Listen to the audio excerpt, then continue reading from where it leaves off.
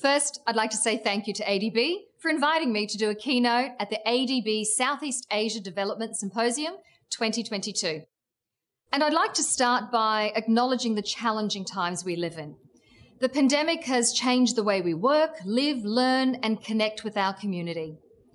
And as we look back, there's no question that the last 2 years have been a catalyst for real structural change across every industry, company, and country. The biggest learning for everyone is that no business is immune to a crisis, and no organization is 100% resilient. Fundamentally, we're moving to an era of digital, of cloud, of AI, and of ubiquitous computing. An era that will experience more digitization over the next 10 years than in the last 40 years. And it's more than just digital transformation. We're seeing an urgent and clear move to digital acceleration. And we're grateful that at Microsoft, united with our partner ecosystem, we're able to be digital first responders to the world's first responders, supporting those on the front lines of the pandemic across healthcare, education, public sector, critical manufacturing, grocery and retail.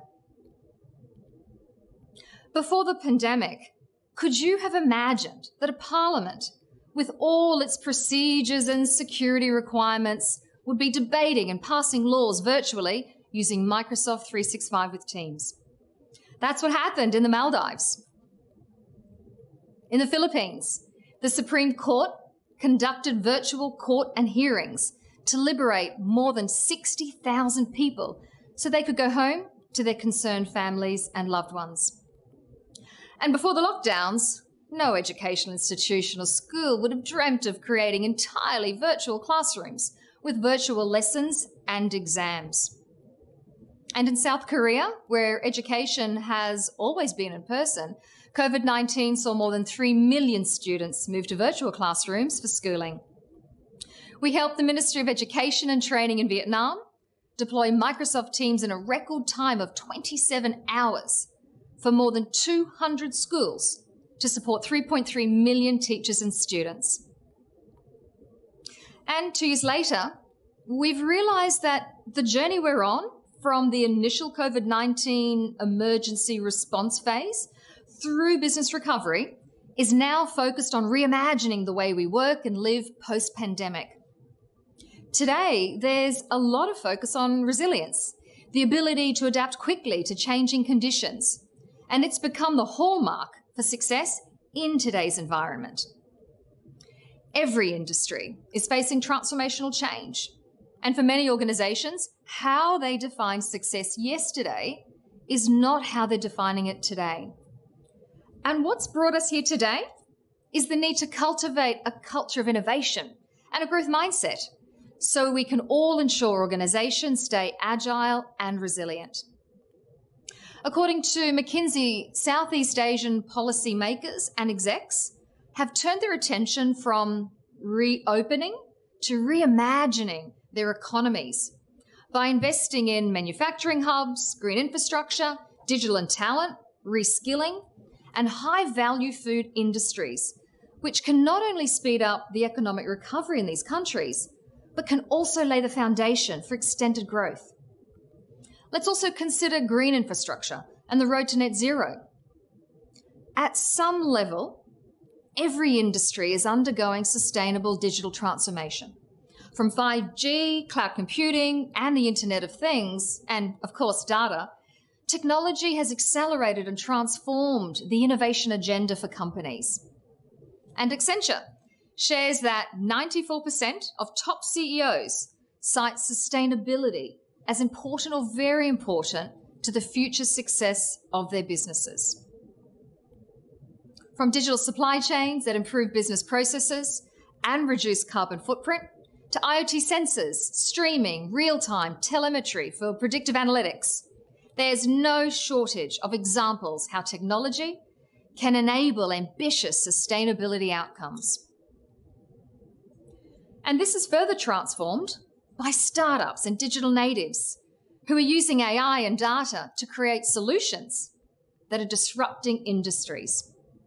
Right here in Southeast Asia alone, It's estimated that over 1 trillion in economic opportunities can be generated through the green economy, contributing approximately 6 to 8% more to our region's GDP by 2030.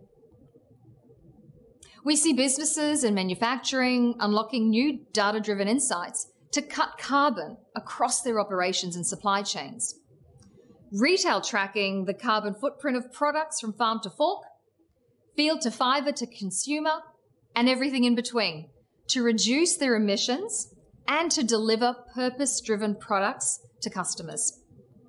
In fact, a recent report by Bain underlines the urgent need for public policy, capital investments, tech partnerships, and demand for a net zero future to come together so Southeast Asia can push ahead with achieving a sustainable future.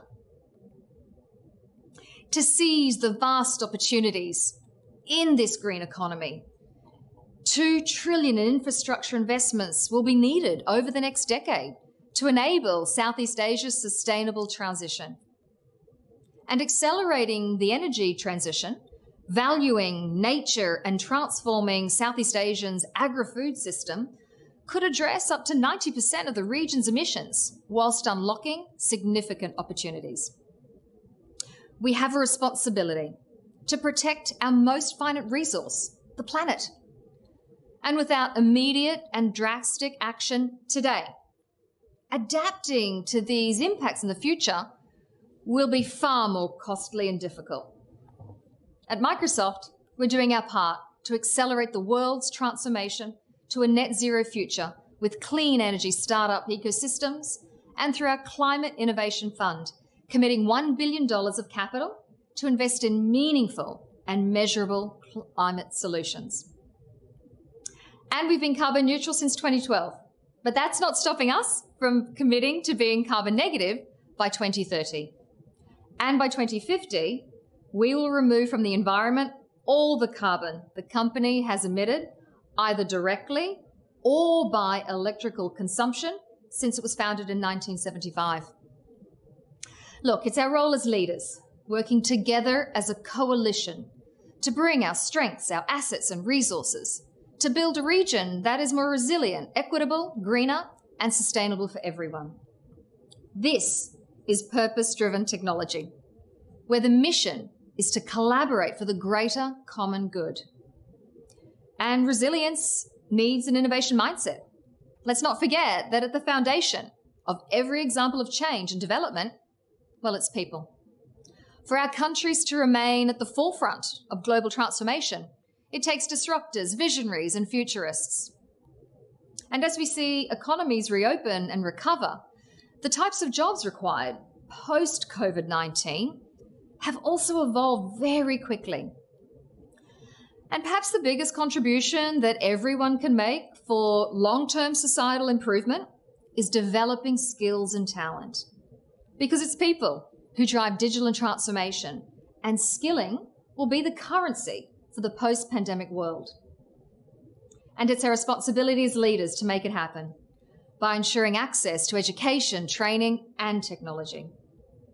Now, this is especially important considering that 65% of primary school children today will ultimately perform jobs that haven't even been invented yet.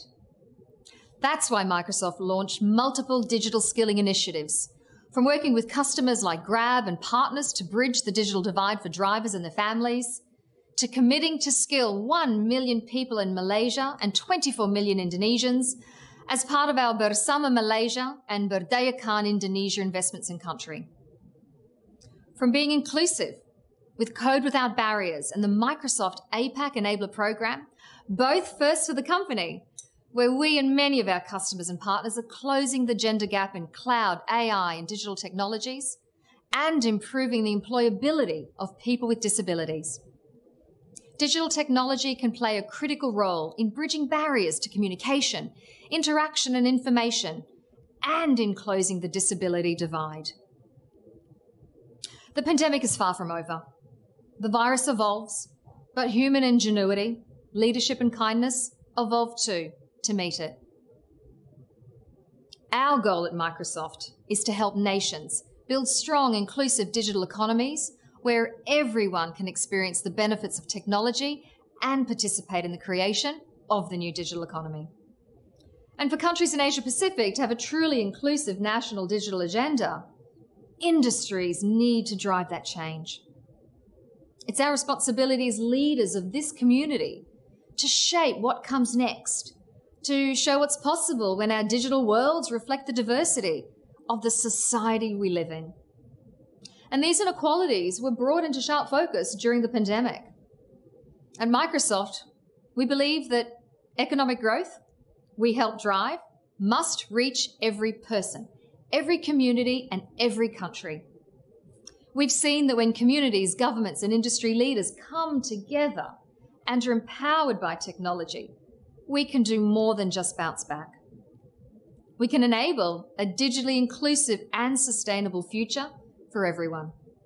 Thank you.